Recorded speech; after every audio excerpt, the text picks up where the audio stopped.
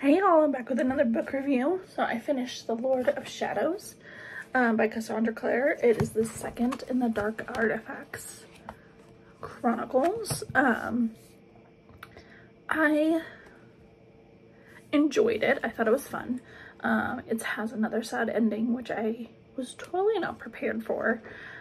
So just warning you, which is a spoiler, and I'm so sorry. I definitely just left that out there. But I think one of the things I didn't care for is the necromancy and like the focus on that.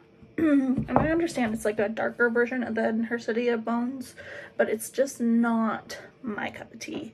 And I know that the first one did, but this one seems just much more dark than the other one, and it's just not something I enjoy. I really enjoyed getting to know Kit better. I think he's my favorite character because Emma is super annoying, and then Julian is all self-righteous, and so Kit I think is my favorite character in the book, or at least in this one.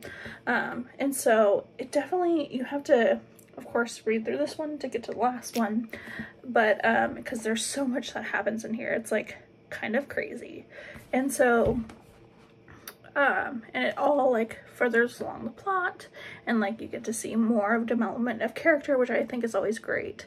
But I think that after I finish this set of Cassandra Clare's book, I might take a break from a while, because it just seems like a little bit darker than